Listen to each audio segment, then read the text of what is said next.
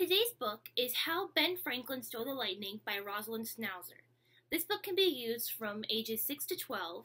It won these awards in 2003 and 2004, and then these awards in 2006 and 2008. I like with this book how you get to see the different inventions that Ben Franklin created, and then you also get to see how he stole lightning and was able to create the lightning rod. So, let's see what happens. How does a soldier, shopkeeper, politician, newspaper owner, printer, cartoonist, and world traveler be presenting? You thought I was lying? This man stole and learned to tame the lightning. He made a lot of things, the first lending library. It's time to go back in time to where he saved the townspeople. You'll have to thank him.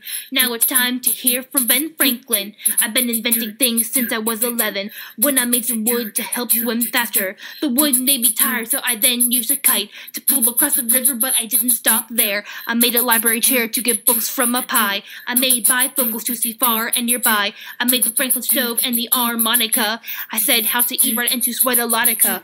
I talked about eating citrus to prevent scurvy. I talked about a lot, but now we must hurry. It's then that I started to do experiments. I learned that different things were shocking.